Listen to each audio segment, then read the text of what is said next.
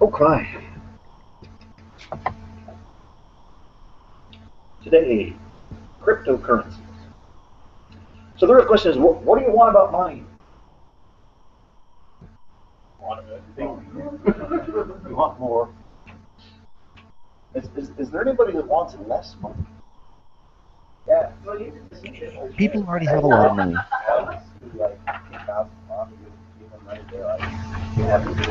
So let's see. Right. Examples, I guess. So you got a dollar bill, right? So that's a $2 bill. Yeah. Is that a thing? Is there $2 bills? There's Jefferson looking kind of unhappy. I don't know. So there's this immediate problem, right? Like, is a $2 bill even a real thing? So, right. So they sell these special pens, and apparently the pens have iodine. And iodine has a strange property that if I make a mark on here, and it looks kind of yellowish, so this is an interesting thing. It looks kind of yellow. I mean, it's probably totally invisible in the objective. It looks kind of yellowish because there was no reaction between the iodine and the paper, but it turns out that starch, basically any kind of, and so here's like a coupon for Boston bolts. So if I draw, same marker, turns really dark on contact with starch, right? So if there's any starch at all in the paper, it'll turn dark. And they use a special kind of paper to print paper money. Why is that? Because it's a piece of paper, right, with some words on it that are like not. So huge problem with cash. It's possible to fabricate cash, and actually there's lots of people with like color laser printers periodically that have been stupid and are just photocopying cash. Because there's only one organization that's allowed to do that. That's the government. So what you want is you want a limit on the supply. Why?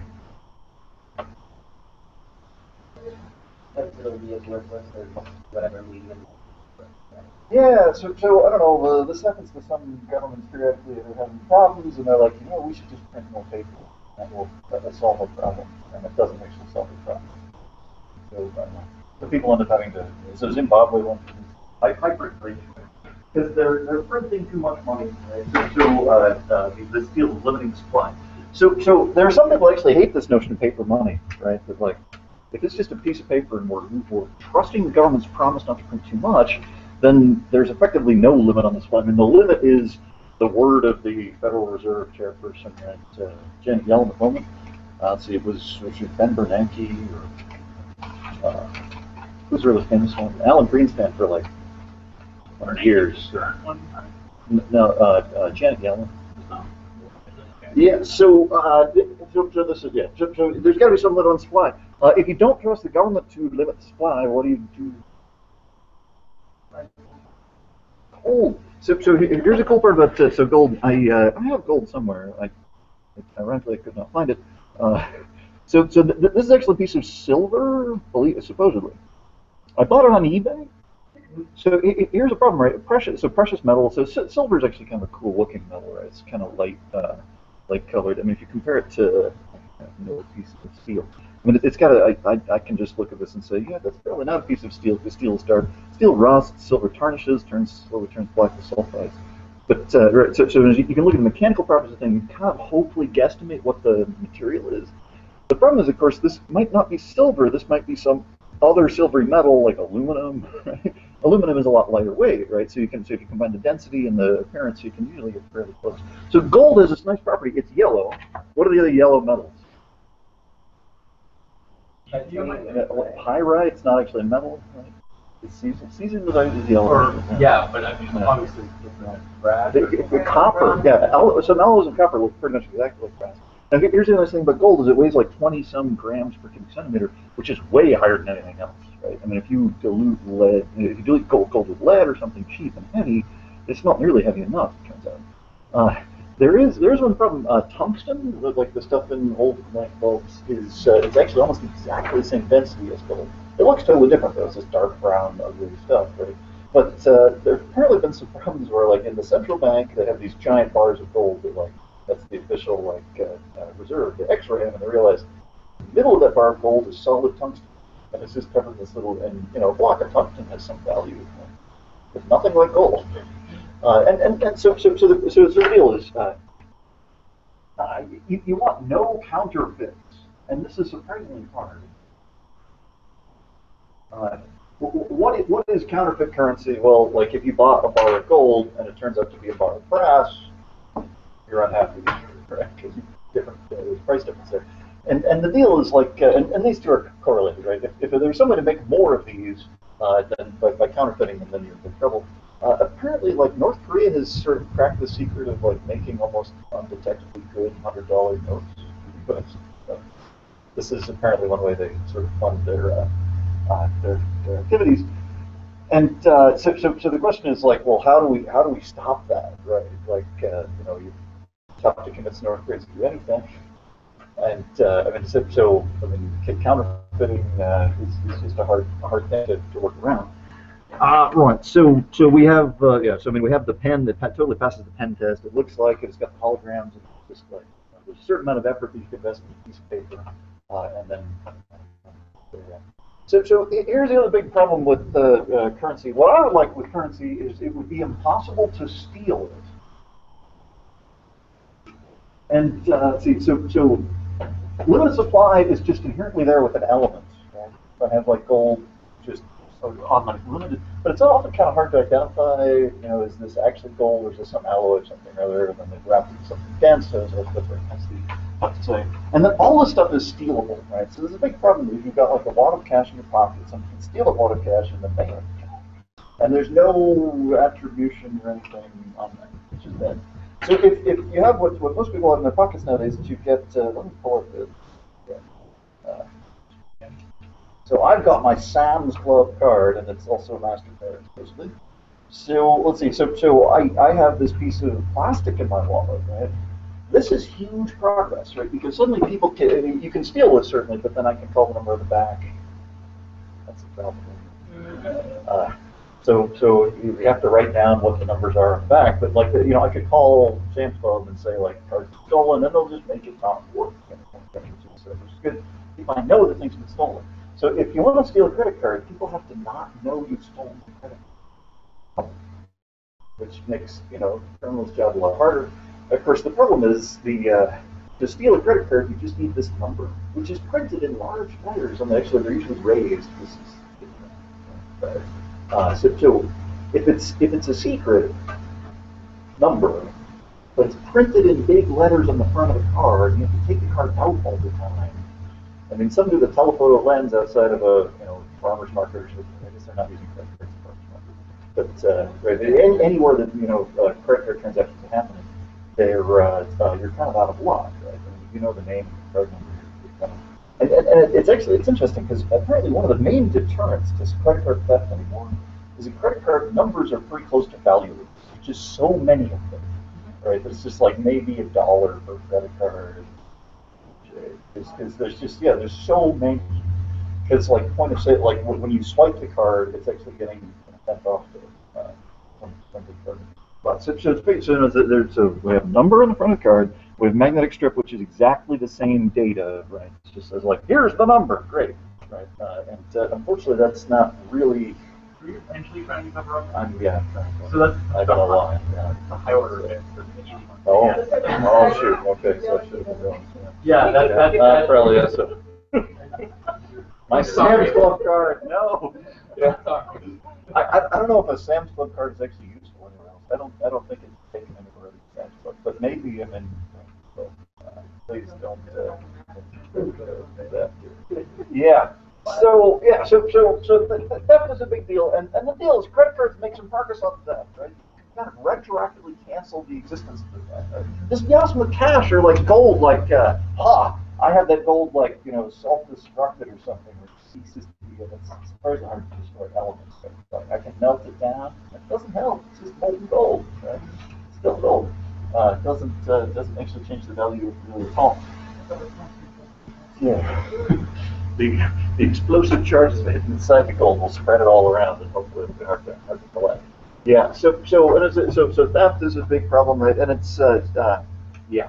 So credit cards, is there a limited supply of credit cards? Well, no, because credit cards are referenced to these dollars, and referenced to electronic dollars, right? What a credit card is really representing is it's saying, yeah, the number in your account over here needs to go down, right? My credit card balance needs to go down, and then the amount of money in the merchant's credit card account needs to go up, right? Very simple. PayPal is kind of the peer-to-peer version of the same thing, right? PayPal has a big advantage. How do I authorize a transaction with PayPal?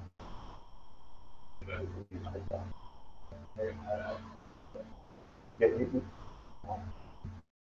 so you go to eBay to buy something, and you say pay for this PayPal. You log into your PayPal account, essentially. You say, yes, I would like to pay this amount to this person. And that's the system as you logging in on a web browser is the authentication. That's actually a great leap forward. Because unless an attacker can steal your PayPal credentials, which again you can just call in and say, like, I think my credentials are compromised, then you're actually in good shape, right? But there isn't like a PayPal number, so I should be just covering up all the numbers here. So there's another thing. Again, this is pretty common in Europe. So there's a smart card that's actually inside the inside the payment device. So right at Sam's, you can stick this in, and it will actually do a cryptographic transaction with there's a little smart chip inside there that's actually cryptographically signing the transaction and saying, yes, I authorize that. And eventually, at some point, it'd be nice if, and apparently Europe, being part of Eastern Europe is part of Europe, right? So they have a huge problem with this, and they just switched to just having the smart cards. It's like, and I feel like this is actually makes it much harder to steal a credit card if you have to steal the secret number inside the smart chip. Right? And the smart chips are designed to not just like hand out the number, like, what's your number? Oh, okay, it's 17. Right? And this is you can actually run a cryptographic protocol in this thing, so like it's good. Right? So essentially, there's a secret key embedded in this thing. Maybe this is now the public key.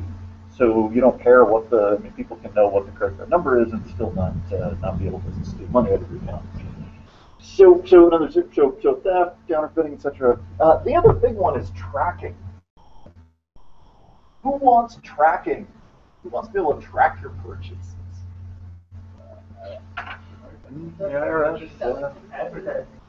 Advertising agencies, and in particular, if you sell stuff to people, you want to know who was buying it. Right, and so this is one reason why stores actually prefer credit cards is that they get your name and address, and it's enough to basically advertise to you to get you to come back to the store, right? To say here, and we'll give you discounts if you come back. So credit cards actually add this ability to have tracking. Let's see, cash is totally missing this though, right? If I just hand somebody 20, that's why they want your phone number.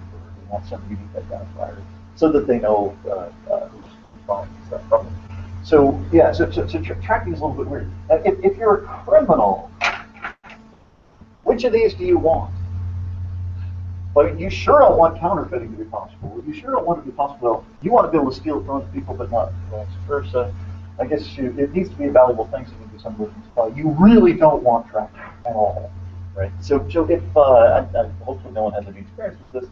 If you're buying a suitcase full of cocaine, credit card? They don't take American Express.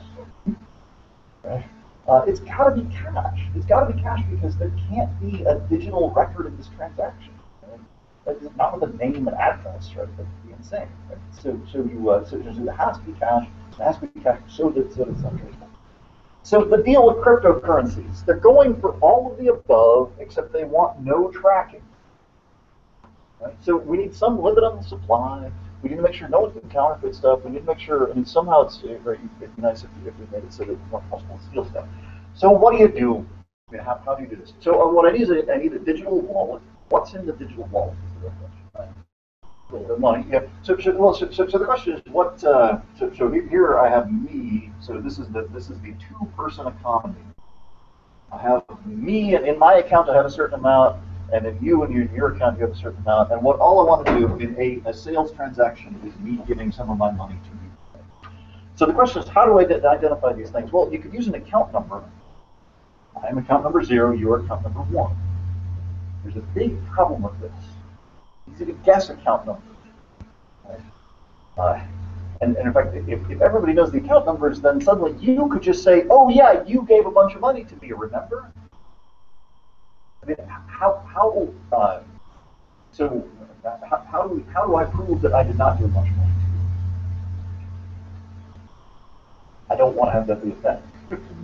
I want you to have to prove that I gave my money to you, right? And in fact, the provenance of this thing has to be from you authorized this transaction using your, what do we use? Signatures. How do we need some sort of secret key? Because I'm going to have a secret key, and I'm not going to tell anybody. You're going to have a secret key. You're going to not tell anybody. So here's a question: whose key needs to sign this transaction? Both of them? Yours? Clearly mine, because you're taking money out of my account. But I mean, you will actually be able to accept. No. I should be able to like. No. Actually, I don't want that. Right. Yeah. So there's a great debate. Who signs these transactions? I mean, do you need both of these keys to? And it's easy enough to actually just have duplicate signatures, right? Like signature of the sender, signature of the receiver, and that would be a legit thing. So, for example, for Bitcoin, they left like anybody can send you money. Is that a feature or? It's. I think part of how weird. I think how the network has to be set up to be decentralized. So like I check in and get my money kind of thing. So if your key does not have to actually sign the transaction, it's just the account number. That is all that they need in order to send somebody money. And this is public. So for example, I can post on my website saying, if you want to send me money, send it to this address. And anybody can do that. It doesn't matter because it doesn't have to be signed by me. And if I want to send money, then I have to connect to the secret stuff in my wallet and then arrange some transactions. So it's one-sided. If only the sender has to sign it. So this is what they picked. Right? So they picked arbitrary choice here. Only the sender signs the transaction. And then here's the cool part, right? So what makes this valuable is that you want to send it on to somewhere else, right? So you're going to take that money and maybe some of your own, and you're going to take that stuff and you're going to send it on to him. So use account number 7 or something, and that's their first transaction. What is he worried about? Yeah, is that money really in your account, right? Because so this would be a huge bug if, for example, I could sign a transaction saying like, I just gave $1 million to my buddy. I don't have $1 million. Where did the $1 million come from? That's the crucial question. So in Bitcoin, these are called addresses. A picture of an account balance. A person can have as many of them as they want. In fact, usually it's treated as somewhat ephemeral. And then basically there has to be a provenance for where the funding came from. Right? If there's money in an address, you have to say where. That has to be where that came from. In fact, basically the signature for where it came from is embedded in this transaction, right, that you are signing. So what you're signing is you're saying, I have this amount from this guy, right? And you basically have included the signature from the previous one. And then hopefully somewhere they can look up and say, yeah, that came from somewhere else. So again, lots of possible bugs here. So for example, somebody could just say, I sent money from my own account, which has money because, hey, there's money in my account. The self-transaction. I just transferred $1 million to you. Where did it come from? Me. And I have $1 million. Look. Where did it come from? Me. Right?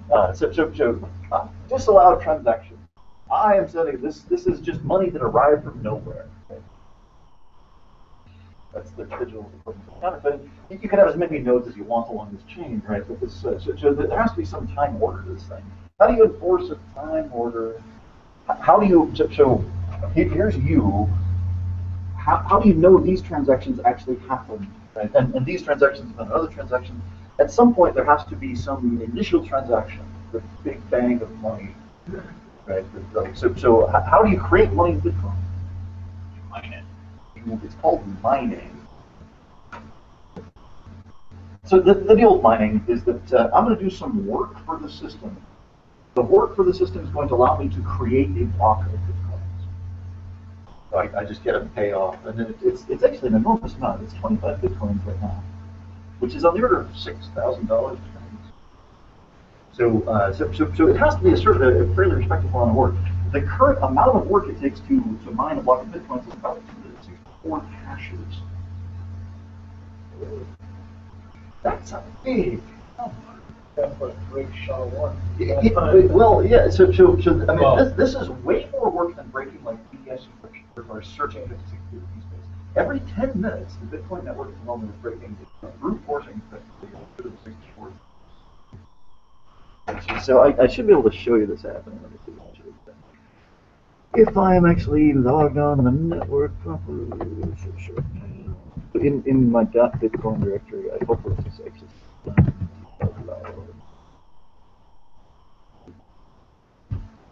That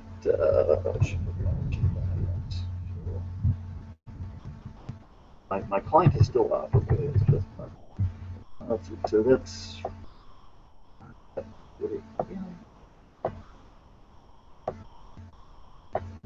tough to see what's happening here. That's a hash right there. That is a SHA-256 hash, and I'm looking at there in the debug here. Right there. So I got an update of. So this is the new best hash, right? This is the.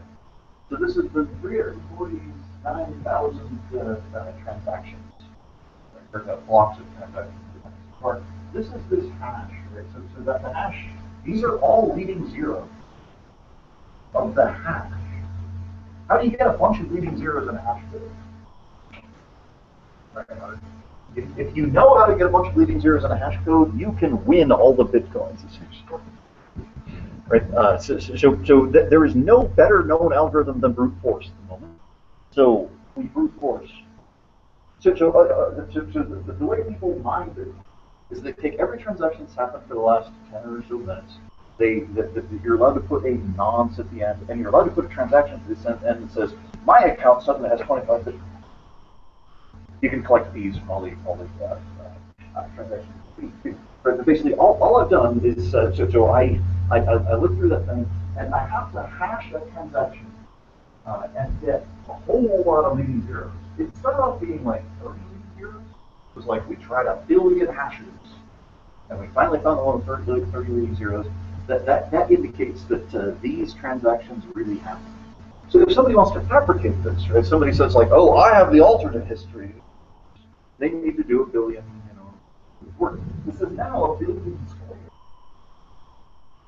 In other words, the sort of mining, so Bitcoin mining is just taking all the transactions that have happened and basically you validated them, right? So you verified that the signatures all match, that the balances are non-zero, that everything works there, and your reward for doing that is getting $6,000 every 10 minutes. And believe it or not, there's a lot of competition for that. It's got to be pretty dang enormous. And so there was a while where basically you could just like plug in your quad-core machine and have it computing hashes, and you could make a respectable number of bitcoins, which nobody knew what those were worth, in a respectable period of time. That ended when they figured out how to compute hashes on GPUs, particularly AMD GPUs had great hashing algorithms, and they basically like just put all the CPU miners out of business. And then they put custom hardware, right? Right, a little USB dongle plugs in, and I think it's PCI Express cards or something that basically are just like solid silicon that's just a dedicated array of SHA-256 computers, right? That are basically computing at some insane rate. Put all the GPU miners out of business, and then again each generation of this. So as the mining rates are so incredible nowadays, it's pretty much uneconomical to mine. 400 million gigahashes per second. 400 million gigahashes. So millions of billions of hashes. Or like, yeah. So in 10 minutes they can brute force a 64-bit key space, which is that's pretty legit. Let's see, sure.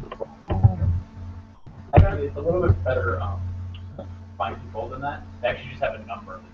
The hash it ends up being 0 or something higher. Yeah. It's a little bit finer grained than doubling it every time. Yeah. So the difficulty gets adjusted to make it so that about every 10 minutes somebody solves a block. Right. And actually, if the mining rate kicks up, then maybe they solve a bunch of blocks in less than 10 minutes, and then they readjust the difficulty so it's back to every 10 minutes. So yeah. So the trick is there isn't a machine sitting in somebody's basement that's doing all the transactions. Why not? Why not just, I mean, pick a machine and say, like, look, I mean, so this whole thing was proposed during the financial crisis. So there's paper. Let me show you paper.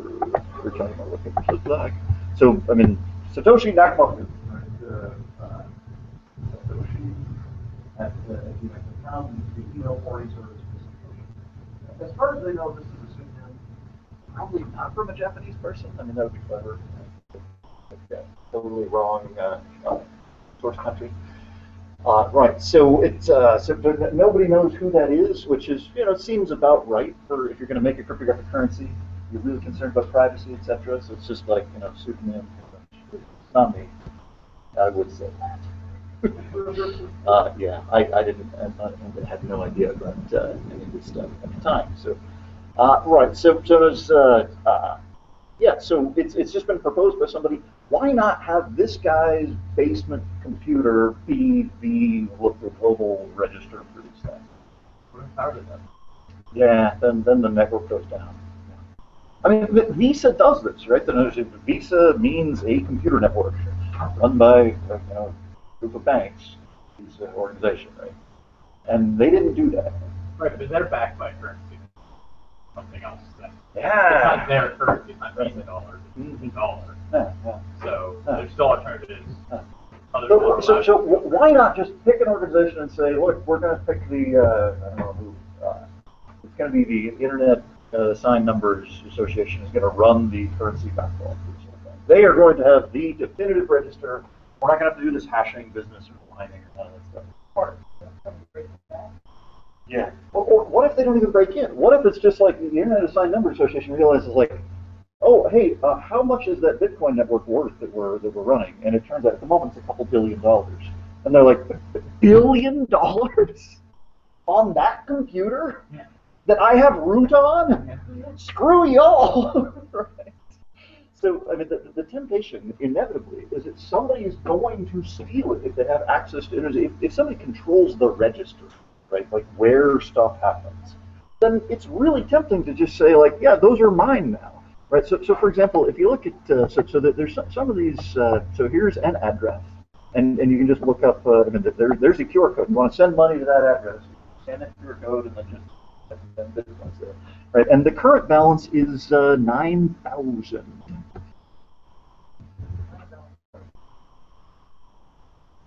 And a balance of 9,000 corresponds to $2.2 million. Do I have the link wrong? Have they received that money? I think, yeah, my link goes to the old one, which is $2.2 million, and the actual address. So here's another one that I found that was even older. So this one has a balance of $19 million. And then it's got these, like, so this is interesting, right? So there's a note on this contribution of 2 cents that says, like, I've been housebound for 21 years. Somebody help me enjoy my life before it's too late. This is a contribution into a $20 million Bitcoin account. There's a number of these, right? Like people, let's see, I have a problem with health, and my wife has a problem with health. Yeah, send me 1,000 Bitcoins, please. Bitcoin is just commercial spam, right? So people are contributing money, hoping to get the attention of whoever has control of this $20 million account, right? I mean, it's strange. So, like, I can donate money apparently for into that. So here's the weird part, right? This account is worth at current exchanges under $20 million. That's the public. There's some corresponding private key. If that corresponding private key is stored on, like, some trusted server, not trusted anymore, $20 million takes a lot of trust, right?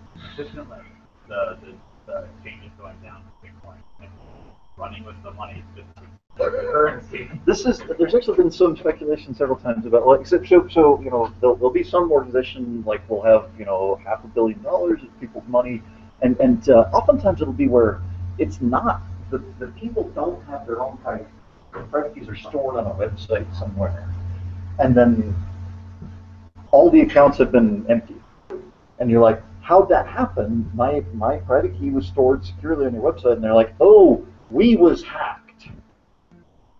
So the question is, were they hacked, or did the the CEO or the sysadmin or somebody just decide to take the money and run?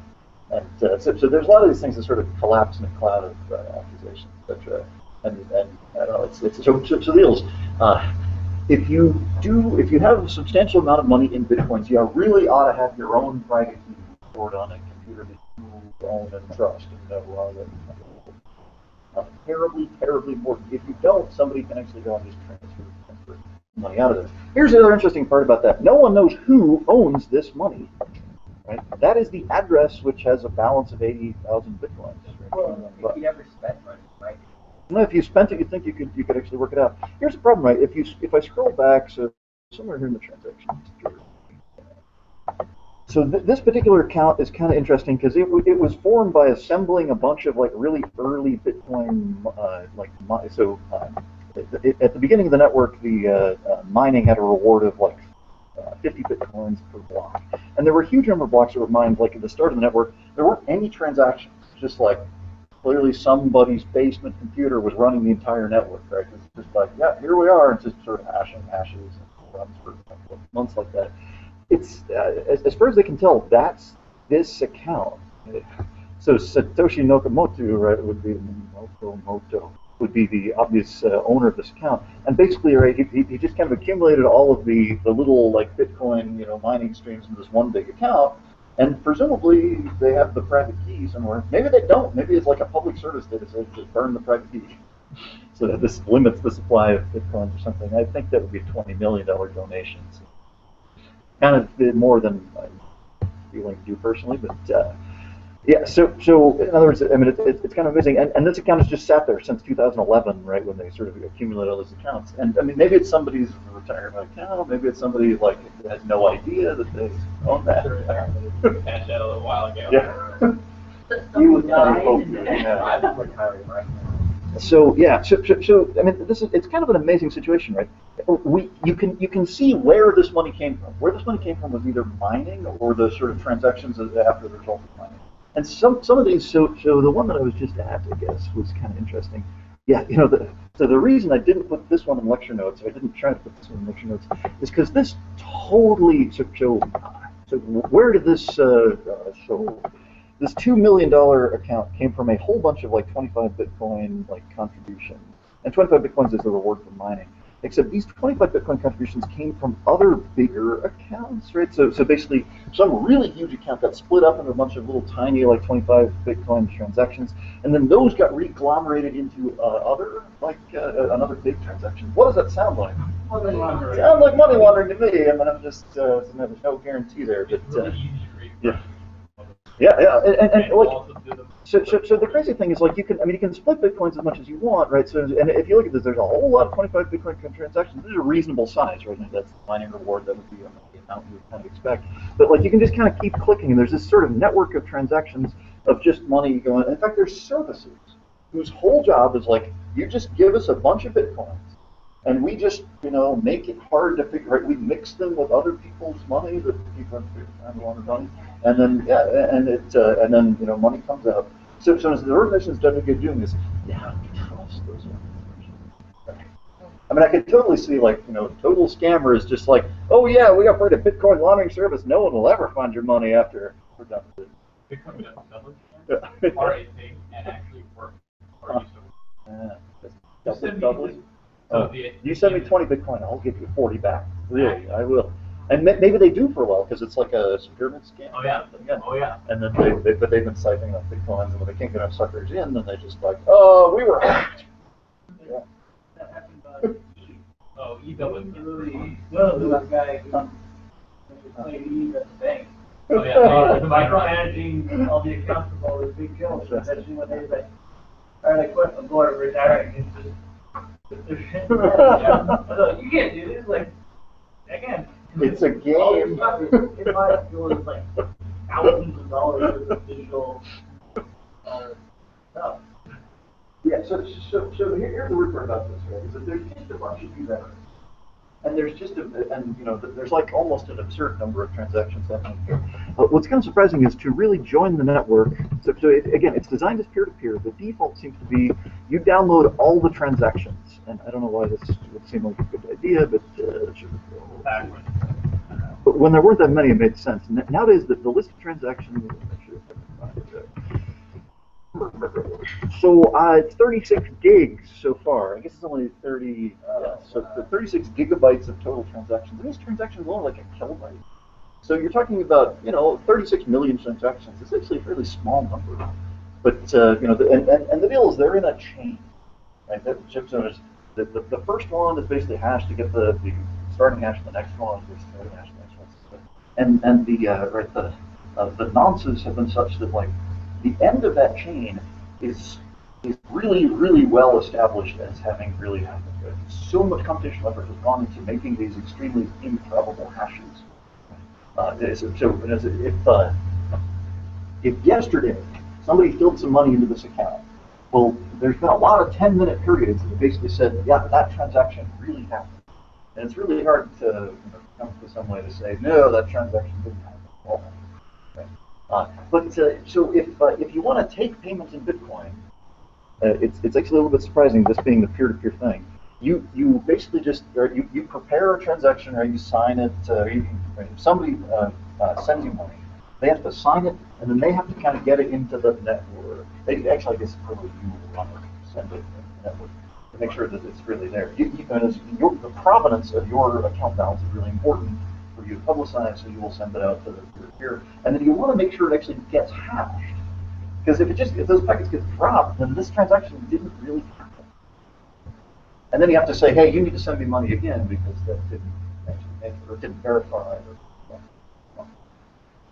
So eventually, it's just you don't get hash. Yeah, it's there's a lot of decimal places that are possible in the. So if we go back to something. Let's see. So you can actually divvy up this thing into like 8 decimal places. So for example, this the 9 million account balance actually is like goes all the way down to there, right? And it's to the 8th decimal place. Now the first thing is like you really can't. We can't afford to record transactions down in here in tiny fractions of a penny. It's just not worth worrying about. It's not worth miners bothering to include in the transaction. So miners are actually explicitly allowed to include anything they want in the transaction base. So typically you had a fee of like a few cents, okay, that basically will incentivize the miners to include your block in the chain. So you put in a fixed fee of a few pennies, and then it's going to get included in the blockchain, and everybody's including these things hopefully. It turns out the payoff from these things is actually fairly okay for miners. In fact, it's starting to get to the point where the fees tacked on are. So this is the total fees per block, and like there's this big bump in Bitcoin. So like at some point in the transaction fee like 300 Bitcoin. Oh, was that not right? No. I think that's somebody accidentally did. I think so. Yeah, I don't know. Yeah. Maybe it's just like somebody who really wants to make dang sure this transaction is like stealing all the money from there, gets in as fast as possible. So like, I'll give you a Bitcoin, fine. Splitting things up, and it's kind of stabilized at like the 10, 12 range. And again, you get 25 Bitcoin just for solving the block. We want a limited supply. Mining rate is fixed, right? Every 10 minutes you're going to be solving block. If every 10 minutes stretching out into the future, what is the limit on the supply? Every 10 minutes there's 25 more Bitcoin. It's still scarce in that you can't. Yeah, so there's some time rate that Bitcoin's getting injected in the system. But like the cumulative number of Bitcoins generated forever is actually not constant anymore. Yeah. Right, it just keeps getting more and more and more Bitcoin. They didn't like that.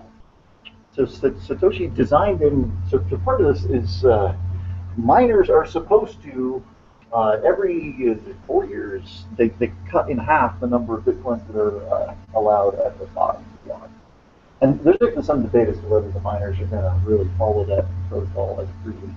It's a peer-to-peer kind of consensus-driven thing, so who knows whether that's really going to happen. but yeah, it switched from 50 Bitcoin reward down to 25 Bitcoin reward as of like 2 years ago or something. It's going to go down to 12 and a half. But actually, at that point, the transaction fees are hopefully going to be basically equivalent. So at this point, the network is kind of self-sustaining, right? Enough people are willing to pay Bitcoin. Like a single person gets that much. No, it's like anytime I do a transaction, so you can find it. There's like a percentage, Yeah. right? They don't want it to be, Where is the fee listed here? I've seen this actually in the.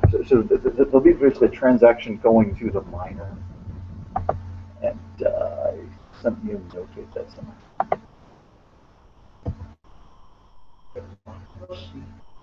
no. It's like an actual, It's a real transaction. I'll think It might be. Is it implicit? Oh yeah. There's the fee.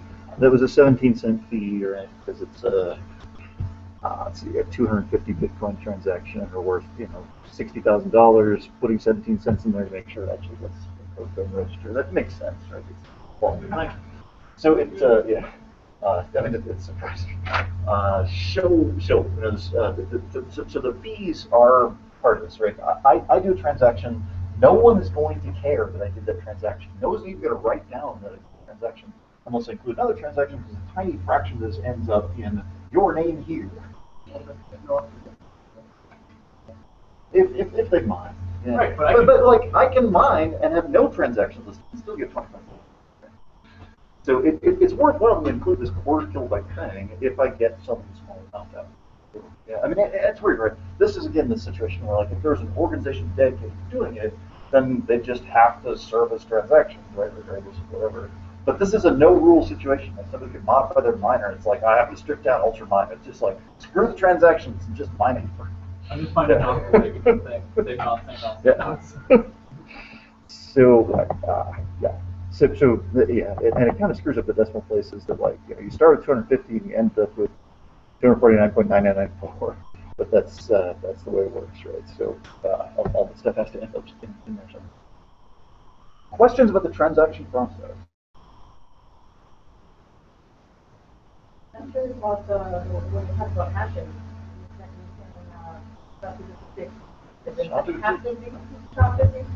That's the only hash they're using. Okay. Yeah. Yeah, and if somebody figures out how to like totally break SHA-256, where they're just like, I can look at the transaction, I can figure out the nonce and give me a block of all zero, a hash of all zeros. Woohoo! I win all the bitcoins until they switch hashes. And if it turns out that somebody's just like, yeah, I instantly in a quarter second just got like self-blocked, difficulty tested. Screw you! Still solving all the problems. They would gain a huge chunk. Actually, I don't know what that would happen. It would be really bad, right? So say somebody, like some amazing discovery in crypto, this would be like movie plot type. I can just look at this public key. I can figure out the private key. And I just get all the bitcoins. What's the value of Bitcoin at that point? Nothing. Even if I'm the only one in the world that can do that, right? It's like, come on, guys, why do you not want bitcoins that I can just steal back? I'll give you as many as you want. I can take it back again. It doesn't matter. You think you crazy about it. Yeah. People know that you have that. Maybe it's already happening. Maybe somebody's always like chaff to the guys back. And Bitcoin thefts have totally been a thing. So how can you steal bitcoins? I mean, so crypto progress would be one thing. Nobody knows how to do that, right? You'd have to break the multi-curve signature stuff. But if you have the private key, then you can sign a transaction saying, "Oh, your money not there anymore." So that's bad. So if somebody has a root on the box that stores the private keys, you're in trouble. How do you prevent this? Make sure people don't have root on the boxes. Encrypt the keys so that they could have root on the boxes, unless they have root on the box. At the moment you decrypt the key to do a transaction, you're still okay. Other theft of Bitcoin. Somebody says, "What is the password?" You're going to make a transaction, or you're never going to see your cat again. Like, I didn't even like that cat. How about your dog? Not fluffy. Right. So you know, you're any the usual combination of platforms, etc. So let's say you have just like you know they release your dog unharmed because you transferred your 70,000 coins off the account. What do you do? What's your recourse? You can see that's the address. Take it to the police. Say, they kidnapped my dog and stole all my Bitcoin. Arrest them immediately. This is literally all they go on. What else you got to go on? Well, they spend money. If they spend money, you can trace the transactions. The transactions are like they're going all over the place. Some of the money is used to buy drugs. Probably, I don't know. Is it all getting bought in one place? I don't know. Yeah. And chances are they're going to take it straight to a Bitcoin launderer So, and then get it mixed with lots of other money. That, you get messed up on that private key is to a wallet, not a person. Right? So a person can have many wallets, like and as many addresses as you want. yeah, You know, essentially the key. yeah. So you just Yeah. It's 2 to the 2d6, right? Well, what I'm saying is if later Mhm. you like buy bread and float, Oh yeah. then you just like Yeah. But here's the problem, right? when Yeah. But what if they wait 30 years to do that? That they're just like, I'm just going to sit there and let this guy get it. Eventually, he's going to stop looking, and during that whole time, right, there can just be this wall of transactions. Yeah. another wallet. Yeah. And like you guess if it's small, and then Yeah. I mean if yes, local markets put Bitcoin would be a lot easier. But they don't, so that's the problem. So nobody like other than internet things. here's the other ironic thing about this. I really wanted to give a demo in this class of like, I mean, I set up a wallet and then downloaded the 36 gigs of transactions and everything. And here's the deal. So I mean, I have a wallet. So here's my little wallet, which is awesome. It has an ID, which is public. And it has an address. And these are all the stuff is public. I can happily show you any of this stuff. Because basically this is how you put money into this thing. Okay, I was like, oh, let me put money into this thing. This should be easy. I have money. I can't get money into Bitcoin, which is kind of ironic, right? So if you look at, so lots of places say, yes, just go here and you can put money into Bitcoin. Right, so for example, Coin Mama, right, is like, get your money into Bitcoin. This is fine. Except I'm unverified. So to verify your account, please submit a high-quality image of your passport, national ID card, or driver's license. I'm like, well, what? Why would I do this, right? That this is like, I mean, because you want yeah. 14 other copies of Orion all over I mean, around the planet. this just sounds like a bad idea, right? Why are they demanding this? And I don't think these people are crooks. This is the really bizarre part. So I know that there's some like actual legal legislation that requires somewhat like banking standards of banks Banks have to know your customer. right? And so There's a more ironic thing here, but like, I mean, in the modern economy, like if it makes like there may be some law that says like you must something, but like if there's a bunch of money to be made by just like taking random credit card transactions, turning them into Bitcoin, people are just going to do it, right? So it turns out you can't make money doing this. Why not? So you're like, stand up the PHP script, it takes a credit card number, that's a valid credit card number, the address matches, the CV2 matches. I say, yes, here's your Bitcoins, good transaction. No, it wasn't. That was a stolen credit card number. It was uploaded by a carder. He now has Bitcoins, right? The actual legit legal owner of that card is going to say, that was an invalid transaction. I never authorized buying Bitcoin. What do you do? can't handle it. You can't get the Bitcoins back. You're out of luck. Right? You've just gone from a refundable, verified, validated, traceable transactions credit card that are used legitimately by lots of people all the time to a totally untraceable, transaction system that like is kind of shady and has no refunds whatsoever. You have just provided the conduit to get money into the illegal system. Right? So people don't do it. This is why like Coin Mama says like, look, I gotta know who you are. I gotta know you are actually a legit person in order before I can actually give you Bitcoins, right? And it's even for like $40 worth of bitcoins. If my and I there's a site that will do if you have a verified PayPal account, which I didn't because I didn't want PayPal knowing what my bank account is, so I finally said okay, my bank account doesn't have that much money. But the verification process is going to take several days too, so I was not able to make any transaction. And it's kind of frustrating because there's sites where you can like win bitcoins, like some fractional penny or something, but you have to win enough that it's worth actually tipping the miners to get the transaction recorded for it to actually even work. So like the tiny fraction of Bitcoin, like they're going like we'll give you a fraction of a cent for looking at our banner ads, fine here. But the problem is then there's not enough money there to actually fund the transaction that runs it. Less expensive transactions would definitely probably make that part easier, but for microtransactions, I don't know how to deal with this. So here's the other problem with Bitcoin, and this is a problem with any alternative currency transaction system, right? Like pretty much every legit organization, like if you sell cars, like you have some way of getting payment for those cars, right? This is a pretty well understood thing, right? You take checks that you verify, you take fat wads of cash, great. If you got a high enough limit on your credit card, you do that. We'll bill you later. We'll set up a loan, right? Lots of options.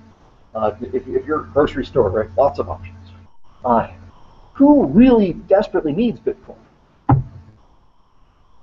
mean, the one killer app for Bitcoin was illegal drugs over the internet. Because illegal drugs, the marketplace is really well established, but it's a cash economy. Because you can't take credit cards because you will get busted.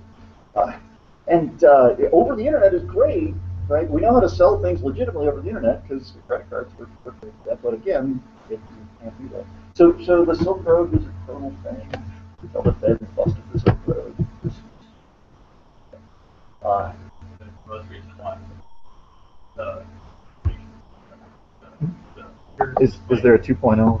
So the way that a lot of exchanges work is that you give money in Bitcoin to them, and they hold it in their wallet, and they say, okay, we're going to manage your money for you. And they just took the money. Because they just took it. Yeah, that's a common problem. We've managed it. That was Mt. Gox. So this is, I mean, there's this interesting moral question, right? I mean, I have no idea who the Satoshi is or what what his thinking was, but I mean, so this came out in late 2008. What was happening in late 2008? The economy was imploding. Right? I mean, people were the leveraged derivatives, right? All of these bizarre financial instruments. People had no confidence in the banks. The thinking was that maybe like people are like, gosh, are we going to be back in the 1930s when there's not enough money, or is it going to be worse than that, right? I mean, does anybody know how much money anybody has?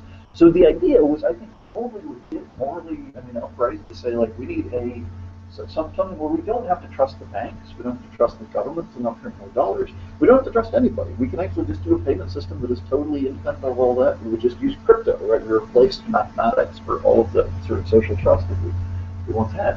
Now the problem is, the banks didn't collapse. I mean, a couple of them did, but they got merged with non-collapsing banks. Right? To the extent that, so here's the other amazing thing, is that the limit on the supply is actually quite negotiable with the dollar. Right? So, for example, Federal Reserve can say, you know what, people desperately want dollars all of a sudden. Right? As of 2007, people are like, no, I want houses. Houses are awesome. And people are like, I can't have a mortgage in this house. The value of the house is dropping. I can't get a mortgage on the house. Right? It's dropping. I can't find renters. I lost my job. Right? So people are realizing that I shouldn't have land. I should have cash. Cash is awesome. Right? So demand for cash increases. And if your supply of cash is fixed, you have this huge problem that basically the value of the currency has to go up. So if you chart the value of the Bitcoin relative to the dollar, it's actually been kind of weird. So it was like really near zero. Like Bitcoin, we had no idea what Bitcoin was. Well, the first transaction for Bitcoin was a guy, like two users on the Bitcoin forum, right? Like, I will give you, I don't know, 10,000 Bitcoin for pizzas. He's that's on the order of that's $100,000 a piece now. Like my current valuation, but they were like, sure, what the heck, right? 100,000 yen and things. So the value is very zero. There was what was called at the time the Great Bitcoin Bubble, where they're like $32 per Bitcoin. That's insane valuation, right? And then it drops back down to like a few dollars per Bitcoin or something.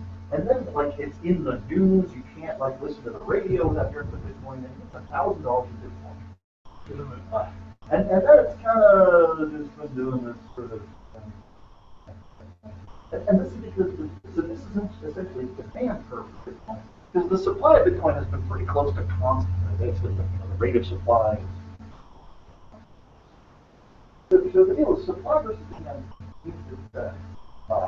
means that if the demand changes and the supply can't change, the value has got to adjust, and that's what's going to. So if you look at the price chart for gold or something, I keep thinking I should buy gold and then thinking I shouldn't. So let's see. So if you look at like the 1 year, there should be charts somewhere. Where are the charts? So you look at the charts for gold. I need flash player. Awesome. No, thank you. So it turns out gold is another one of the guys. So gold. It's just all over the place. So expect to get going. So basically, I mean, it went way up over the let's see, from 2000. I mean, as of about 2000, no one thought gold was an interesting thing, and then financial crisis hits, and people are like, "Man, gold! It's actually a real thing." This peaks out at like 2009. It was like closing in on 1,000. It actually went about double that. Let's see. This is. Maybe the x-axis. Okay. This happened in 1970. People were thinking like dollars. We don't want dollars. Inflation. We want to buy gold. Gold was legalized for people to own, so it actually reached this enormous at the time price, and then it sort of collapsed for 20, 30 years. But basically, right, supply and demand are going to vary. If your supply can't vary, for example, because there's only so much gold out there, or because your source code has said like there's this much stuff, then you're going to have lots of value changes. And I think this is actually a pretty damning type of expansion. So again, dollar does not operate this way. So in 2008, there was this huge demand for dollars. Everyone wants dollars. What did anybody know what the Federal Reserve did? They made more dollars. They made on the order of like I think it's $2 trillion of just new dollars. But they sort of and the joke at the time. So Ben Bernanke, the chairman, he was called Helicopter Ben because he was actually quoted in one of his speeches saying like, worst case we can literally dump money out of helicopters.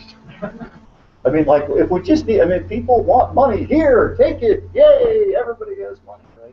And you can't overdo it, right? But it's actually also underdo it. And so it's kind of strange. US dollar was on the gold standard for 100-something years, and there were some really bad deflationary periods. So the value of the dollar really effectively also went down.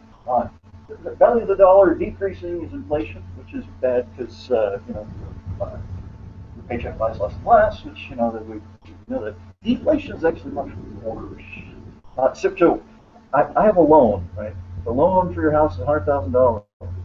If you earn $100,000 a year, you think, yeah, this is totally fine. I can manage interest payments. If suddenly there's this big deflationary period and your salary is only $30,000, but you can still live on that, everything's fine. The nominally denominated loan amount is still $100,000.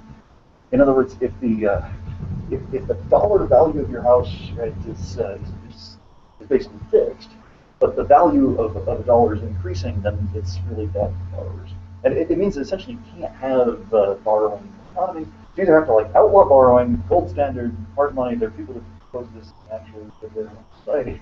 And it would probably work for totally grown-up people that are like, debt, nope, never going to do that. Right? I'm going to wait until I have enough money to buy the house. There's another problem with it, right? So if I had $10 and I know that tomorrow I'm going to be able to buy $100 worth of stuff. Yeah, just wait. I'm just going to wait, right, and never buy anything, and that's exactly not an economy. Yeah, deflation kind of has a bad habit of, like, no one's buying anything, so we have to lay off people for wages. So really no one's buying anything now. Yeah. So they managed to avoid a deflationary spiral in the U.S., which has been the natural sort of outcome, by just dumping dollars into the economy. And the worry is that like they'll overdo it, that maybe Janet Yellen will, Obama will say like we need to juice the economy or something, and then she'll be like, yes sir. pushed it right on that. Yeah. And I mean, it's certainly easy to overdo it. There's plenty of countries that have an inflation problem, but it's, that they're pretty well understood. We need to put less dollars into the economy. It's not that hard. It's just political, not understood. So as a medium of exchange, I feel like the current fiat dollar, I have some misgivings about the notion that the government can just randomly decide to make more dollars.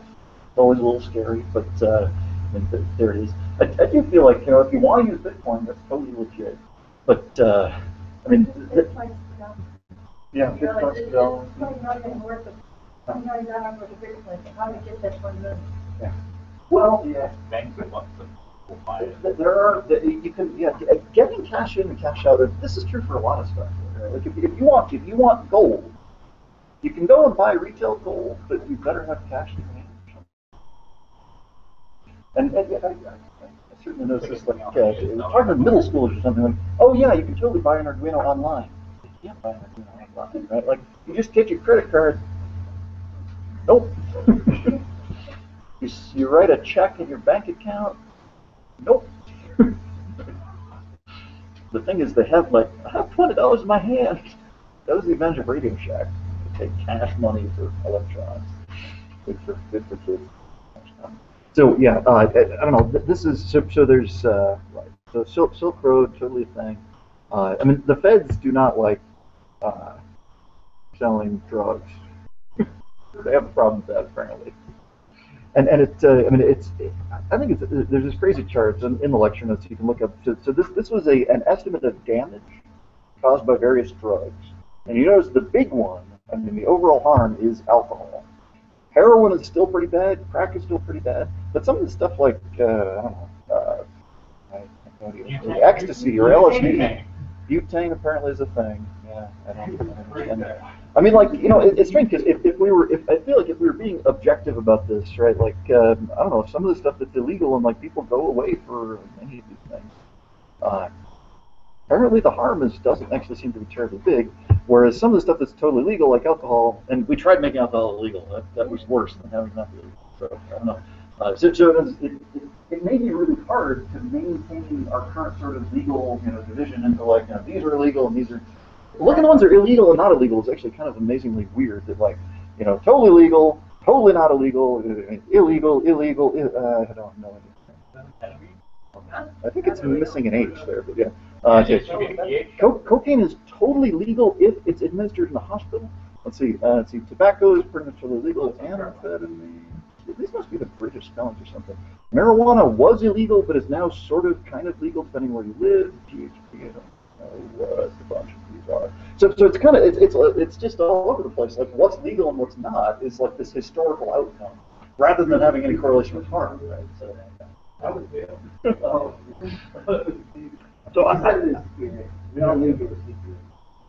So, surprising fact about technology. Technology will often enable things you have no idea why they enable them, right? I mean, why is it that Bitcoin just becomes it's the killer app for selling drugs across the internet, right? It is a totally reliable, untraceable payment system. Woohoo! Right, finally. And I don't think that's what Satoshi was after. I mean, it doesn't mention that in the paper. Maybe secretly is like, now I can finally find a way to monetize my computer skills with my total lack of. I think there's a real not even immoral need for perceived need for a transaction system that is proprietary. And so Bitcoin between banks would be great. And the other big supposed killer app of Bitcoin. You're in a third world country. You want to send money to you're in a first world country. You want to send money to your grandma in a third world country. It's really easy to do with Bitcoin, because transaction costs are really low. There's no quote unquote taxes, which don't seem a lot like we would call them bribes, I think, but it's. I don't know. In the third world, it's kind of hard to tell what's what. I mean, they're usually sort of big import duties and fees and things on this stuff. So Bitcoin is an efficient way to basically get money around the world, and that's surprisingly hard with everything else. So yeah.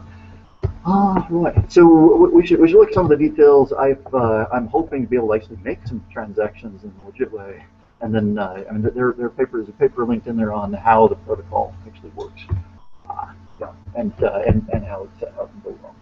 So we will look at some of that next week. I got a buddy who thought about it from. Yeah, well, I mean, like if you gotta know a guy, that's kind of a weird, it's a weird thing. Right?